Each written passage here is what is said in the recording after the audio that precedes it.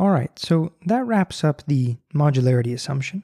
We started with the modularity assumption, and then that gave us the truncated factorization, which then gave us this nice little identification. And in this section, on the backdoor adjustment, we're going to generalize that identification process to more than just that simple graph. So we'll start with the general graphical intuition, which is that you should have in mind that you want to block backdoor paths, where backdoor paths are the paths that have edges into T that are then paths from T to Y. So this path T to M to Y is not a backdoor path, it's a directed path, and that's where causal association flows. And these are backdoor paths, which non-causal association flows along. And we want to block these paths so that we can isolate the causal association. So if we replicate this graph and look at the interventional distribution, P of Y given due T, because we're intervening on T, we actually remove all of the incoming edges to T. And that removes all of these backdoor paths because now there's no incoming edges to T. So when we intervene on T, it's really easy to isolate the causal association.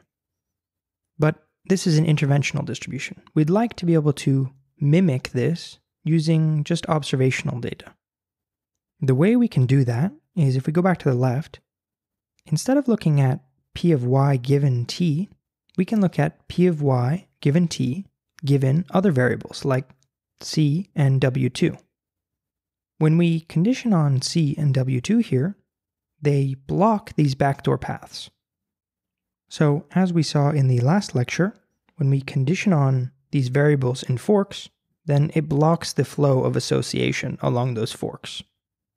And there's nothing particularly special about W2 here. We also could have conditioned on C and W1, and that would have blocked the flow of non-causal association a bit earlier on that backdoor path.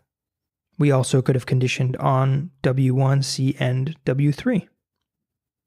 Okay, so this is the intuition. We want to block these backdoor paths so that we can mimic what we would have gotten if we were to intervene on T, actually removing all of the backdoor paths. With just observational data, we might not be able to remove those edges into T, but we can block the non-causal association that flows through those backdoor paths. With that intuition in mind, we'll now introduce the backdoor adjustment and the important backdoor criterion that's necessary to get the backdoor adjustment. We say that a set of variables, W, satisfies the backdoor criterion relative to treatment and outcome if the following are true. The first is that W blocks all backdoor paths from T to Y. This is the intuition that we just covered in the last slide. And then the second is that W does not contain any descendants of treatment. This part may be less obvious, and we'll cover this in more detail in a few slides from now. Then we get the backdoor adjustment. So given the modularity assumption and that W satisfies the backdoor criterion, we can identify the causal effect of T on Y as follows. Right, so this is the same equation that we saw when we applied the truncated factorization to that simple graph where X was a confounder of the effect of T on Y. But the backdoor adjustment works for general graphs. If W satisfies the backdoor criterion, we say that W is a sufficient adjustment set, because W is sufficient to adjust for to get the causal effect of T on Y. Okay, so how do we prove this? We want to start with P of Y given due T, and then through a series of steps transform that into this statistical estimand that we have on the bottom here. To aid intuition for this proof, we will display this graph on the bottom here. It's not necessary that this is the actual causal graph, but this will be helpful for intuition. The first step is to just get W in there somehow, because it seems like W is important. We do this by just conditioning on W and summing over it. Then, because W blocks all backdoor paths from T to Y, the only association flowing from T to Y is causal association. So we can remove this do T in the factor for Y. Then we need to somehow get rid of the do in the factor for W. To do this, we'll think about what association flows from T to W.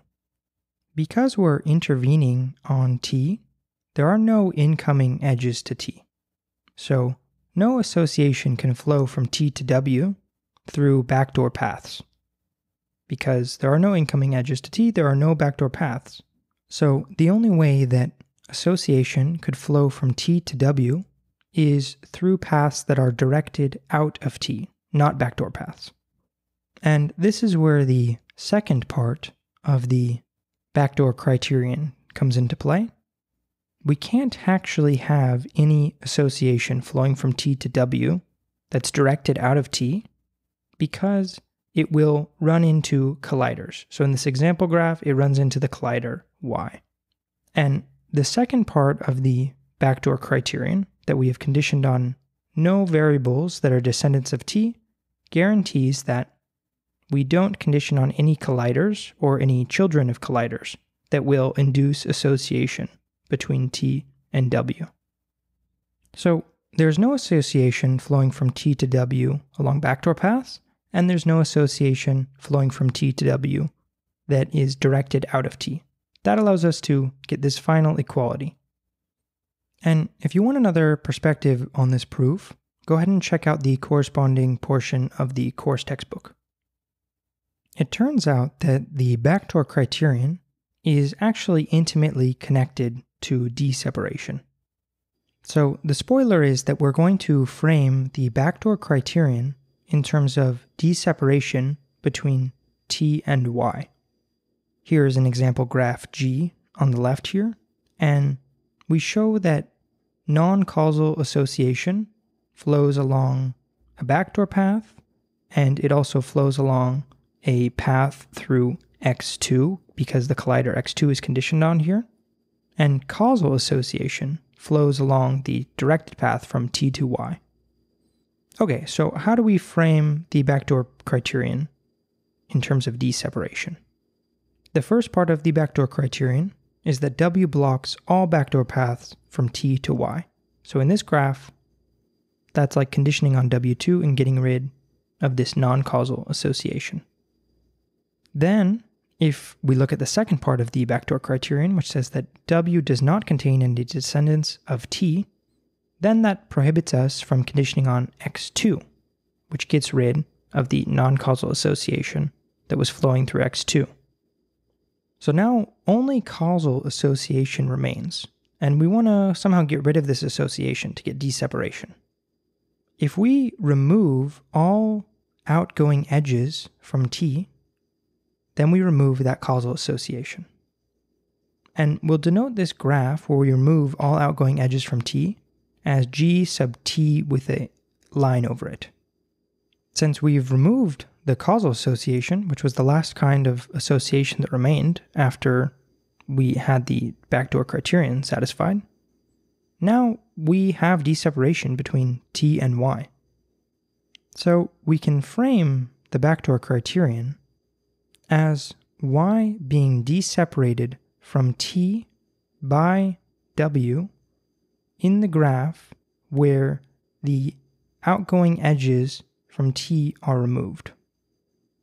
So that's a pretty important connection between D-separation and the backdoor criterion.